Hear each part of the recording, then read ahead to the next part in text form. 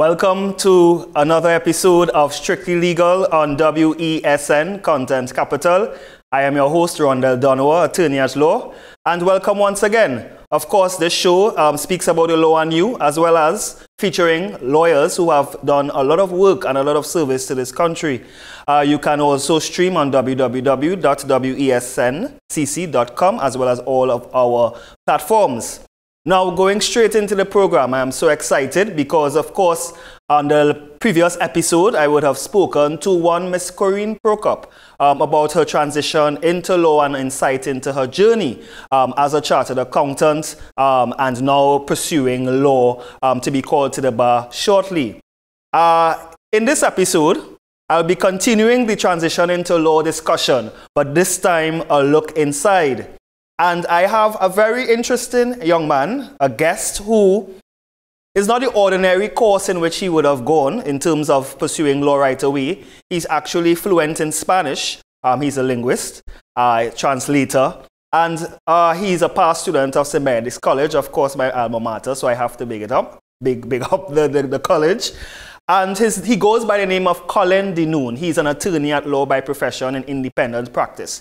I want to read out his bio because I want him to chat with you and expressing his journey. And of course, his journey is one of inspiration. And I'm sure a lot of attorneys, young attorneys, and persons who are like-minded would be very interested to hear his discussion. So we go straight into it. Colin Denoon, good morning. Good morning, Rondell. It's a pleasure to be here. Good morning to you and your viewers. Thank you so much for gracing us with your presence virtually. And I do appreciate you coming on board.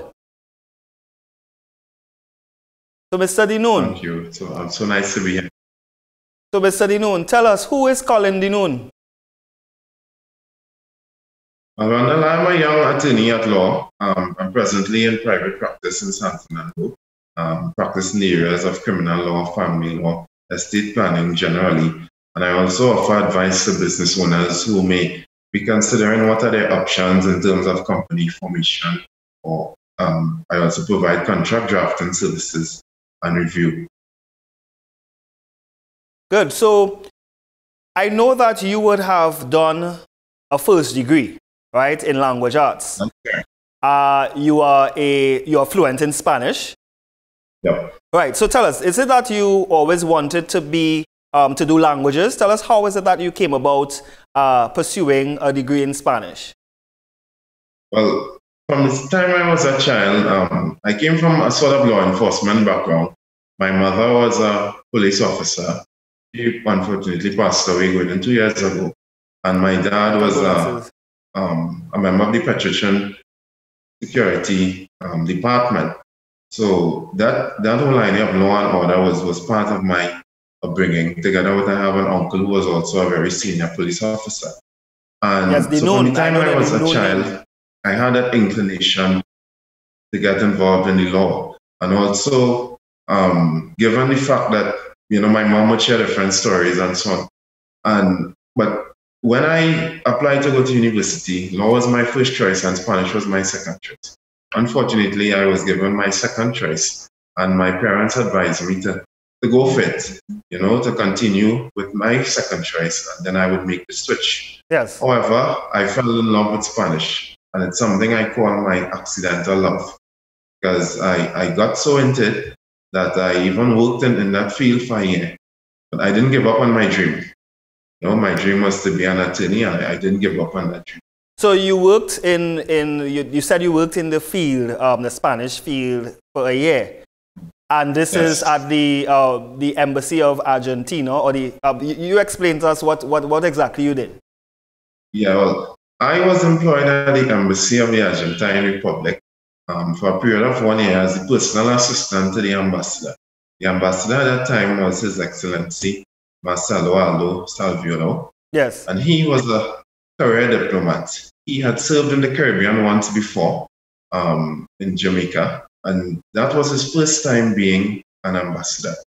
And myself as a Trinidadian national, after finishing my studies, I sent out applications to various embassies at the advice of my father.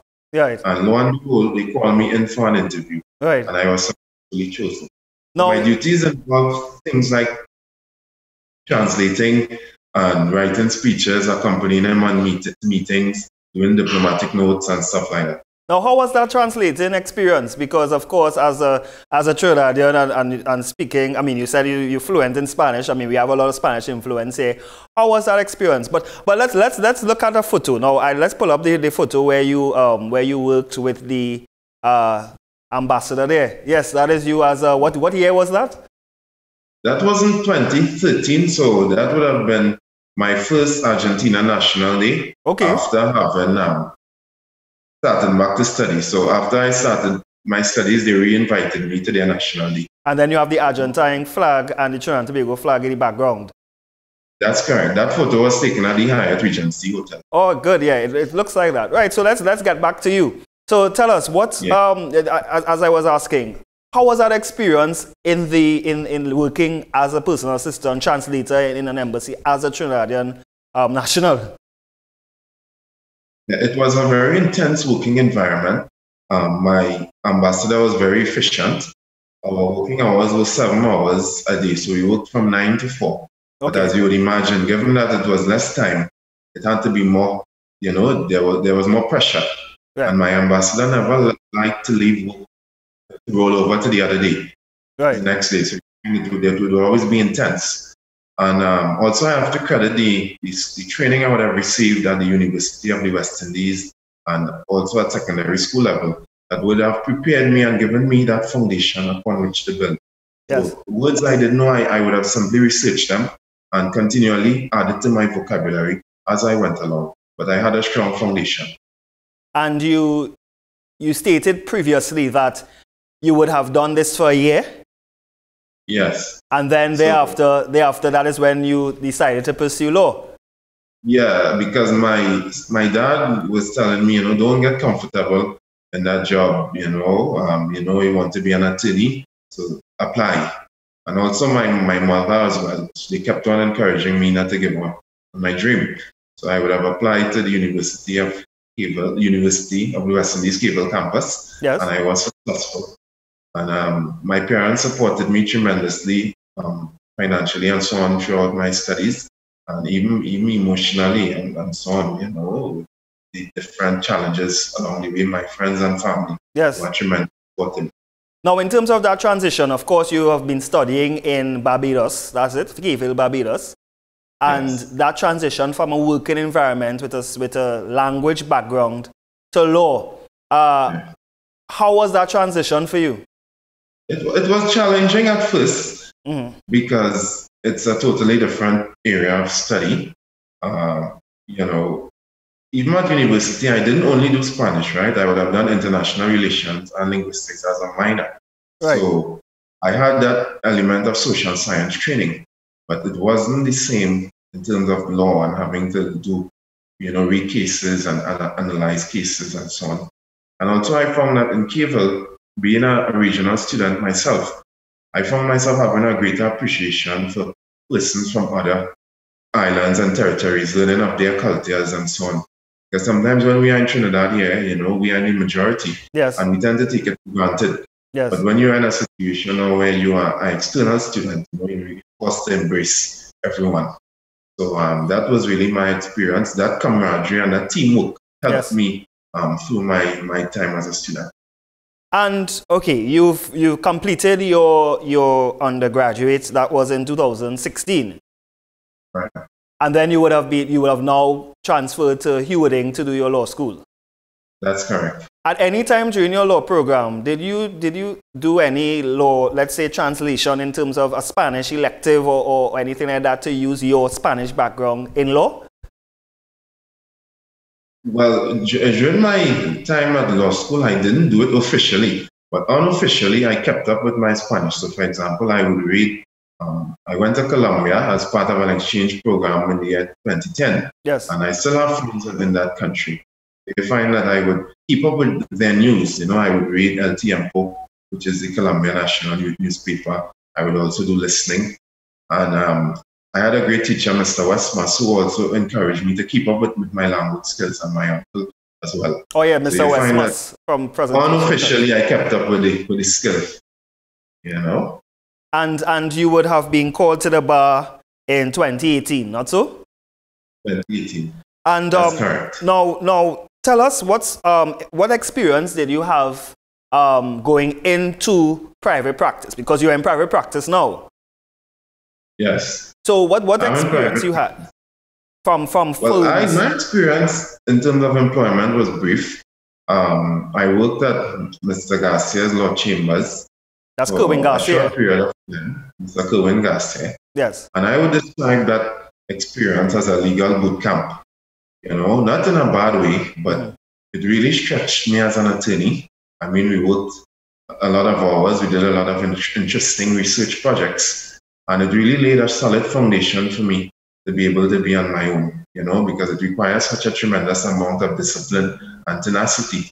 And those skills were honed while I was in Mr. Garcia's employ. And you took a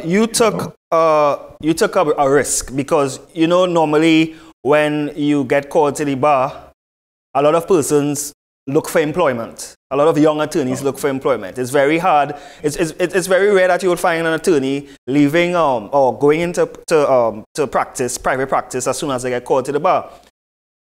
Because I mean, this was the same with me. So tell me, what compelled you to get into private practice, taking that risk of starting from scratch rather than getting the experience from a law chamber or law firm?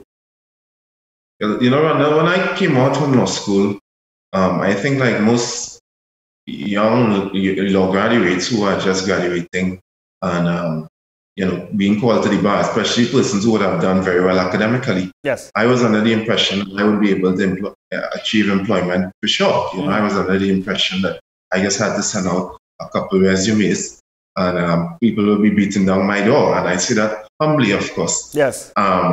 But that wasn't the case. You know, I found that a lot of applications went unanswered. A lot of applications came back with feedback that, you know, we'll keep you on file or nothing is available.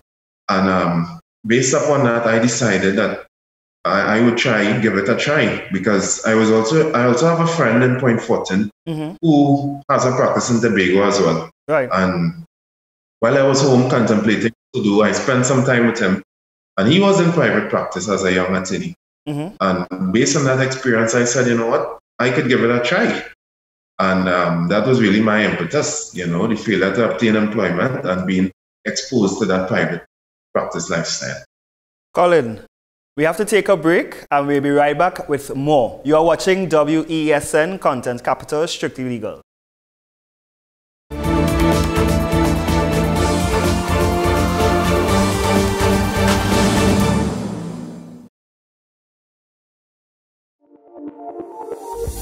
I'm Andy Johnson. Welcome to this edition of 10 Questions. And the intent of why these commissions were set up has been undermined to a significant extent by the explosion of contract work in the public service. In the same way as you have the Commissioner of Police strutting about the fact that he's independent and he is not beholden to anybody, particularly any politician, is that not a similar kind of situation with whoever occupies the position of the central bank?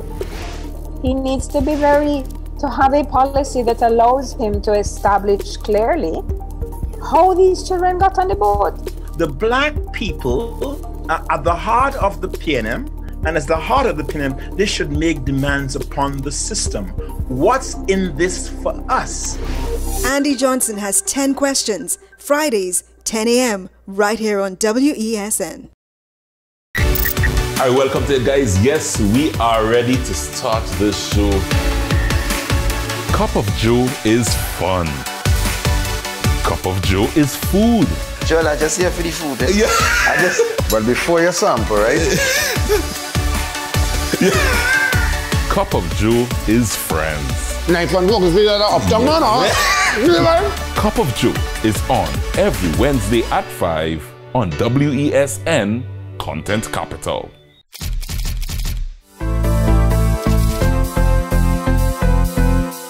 I'm Rakaya Scott, and join me here every Wednesday at 10 a.m. for One-on-One Season 2 on WESN Content Capital. One-on-One is that show where we're going to have meaningful and difficult conversations on topics that we usually shy away from. So don't forget, every Wednesday at 10 a.m., One-on-One Season 2 on WESN Content Capital.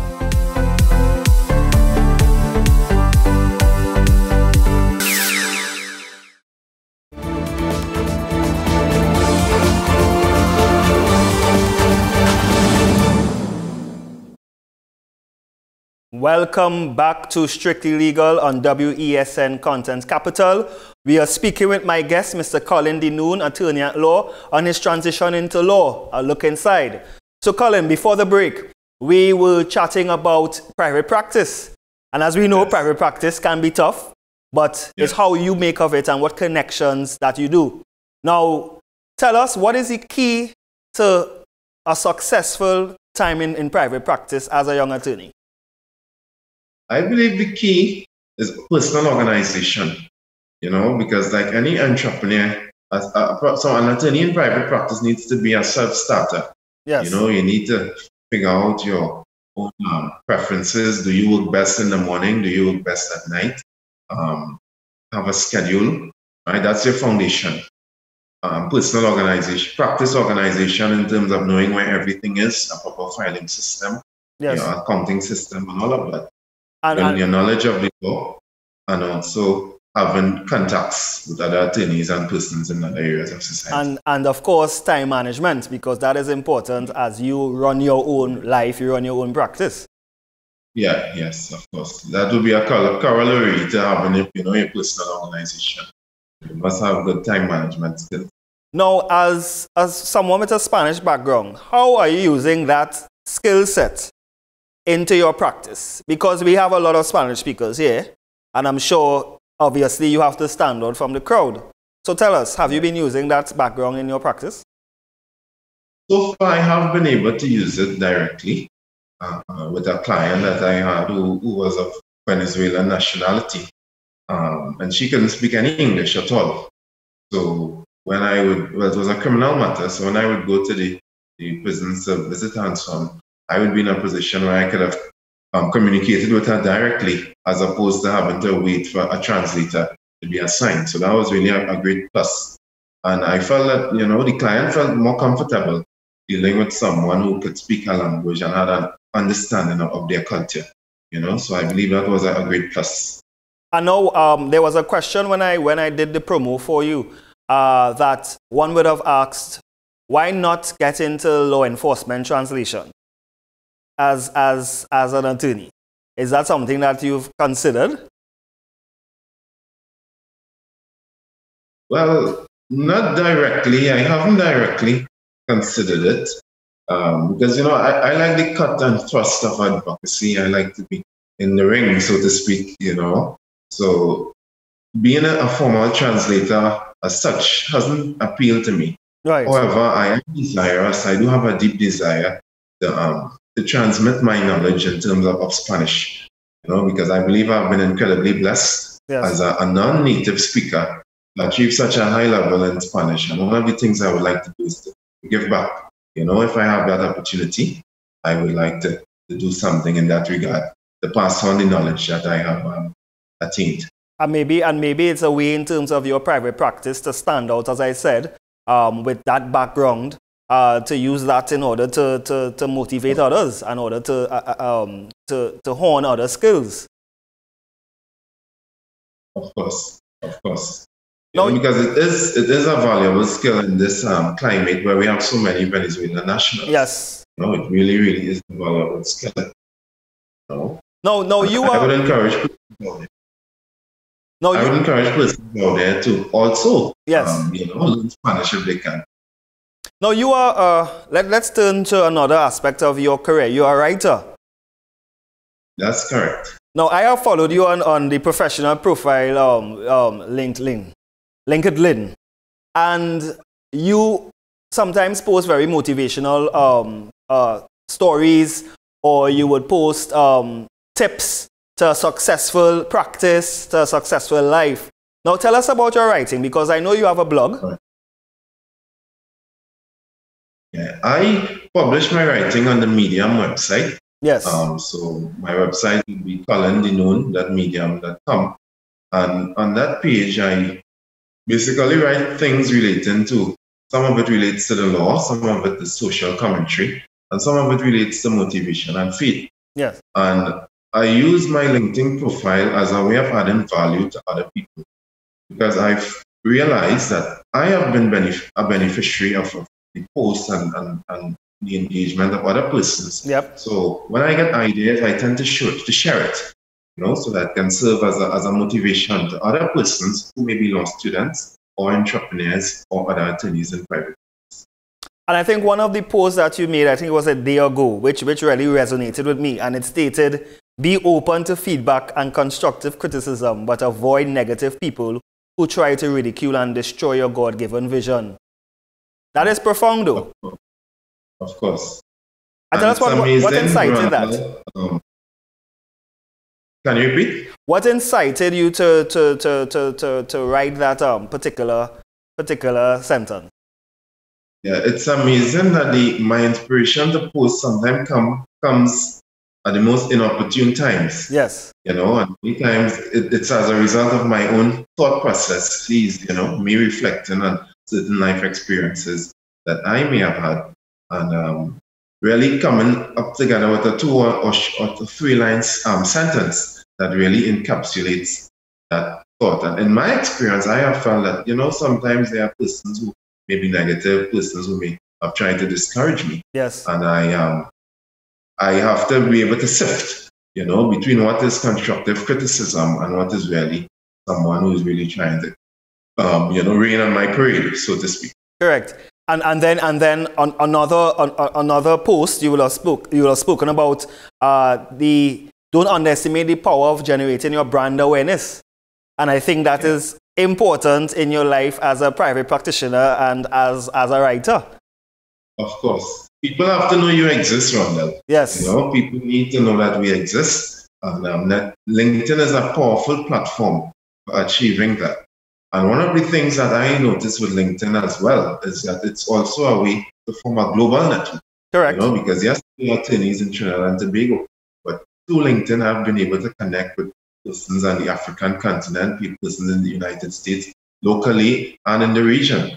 So it's really a great platform to really connect with persons all over the world. And like I said, generate that brand awareness. Let people know who you are and what you do. Now, Colin, I mean, you also have another side of you. You are a singer. Yes, I am. I'm a member of the Superior Open Bible Church Choir. Right. So I sing the tenors, So that is also as one side of me. And then I'm also I'm a fitness enthusiast. Okay. So I hike with the training track club, and I do running as well. Oh, you do running as well. So you train other persons? No, just recreationally. At present, as I'm in San Fernando, I go to Skinner Park a couple of times for the week, and I make some laps and do other, push-ups and sit-ups and stuff. Yes. Like that, just to keep, So you're multi-talented. You have a language background, attorney at law, singer, motivational writer. Yeah. So my parents, I give a lot of credit to my parents because they always encourage me to be balanced. Not only study, but to make time for God, make time for friends, socialize, stuff like that. They always inculcated that sense of balance in me, and it has really helped me thus far in my life and continues to do so. And that is very important. And of course, I know that you are very heavily involved in your church, in the Christian community. So is that something, is this because of your spirituality you're able to be so grounded and focused on what you set out to do? Well, my spirituality for me, I would say, is my moral compass. We all need that North Star that guides us in difficult times. And that is what my spirituality does to me. My Christian faith has given me certain principles that I try to live by. I mean, we are all human. Yes. And I would fall short at times, but it is really that guide that really leads me along. And I'm thankful to God for his love for me and for all of us. Yes. And I hope that we will seek to get to know him deeper and every day. Most importantly, And what advice do you have to give to young persons who are thinking about getting into private practice? You yourself being just 2 or 3 years, your third year, this is your third year into private practice. What advice do you have for other peers like yourself that are right now confused as to what to do? They can't be employed, they're afraid to get into practice. What advice do you have for them? Well, number one, I would tell them, don't be afraid. You know, fear is one of the most paralyzing forces on the face of the earth. If we are afraid, we wouldn't leave our homes. Yes. You know, if we are afraid, we wouldn't launch out into a business or into a private enterprise. So we need to overcome that fear. And also we need to get in contact with persons who are doing what we would like to do. For example, if you're an attorney out there and you would like to get into private practice, reach out to an attorney who's already doing that. Yes. So you'd have that mentorship and that guide. And also deepen your knowledge of the law, you know, because yes, you may be in private practice, but you require a deep knowledge of the law, especially in the areas that you choose to practice. Agreed. Because you are the would be advising the client and so on, you know. And also I would say to be humble, you know, as attorneys, we are servants, you know, we exist to serve the interests of our clients. Yes. We should never forget that. We should never forget that. Service, and of course the maxim, law is a jealous mistress. So, research. Of course. Colin, thank you so much. Time is up, and I know you do have your court matter to attend to. So thank you for joining us via virtually and inspiring others, because I'm sure there are so many people who are inspired. I know San Fernando Mayor is locked on, Mr. Regrello, as well as your former teacher, Miss Mongol, all our teachers at St. Mary's College. Wow, I'm so honored and grateful. Yes. Thank you for having me, Rondell. Not a problem, and thank you for joining us. I hope that your story inspires others. Thank you. So folks, this is a wrap. You have been watching Strictly Legal on WESN Content Capital. Your host, Rondell Donawa, saying God bless, and we are out. See you on the next episode.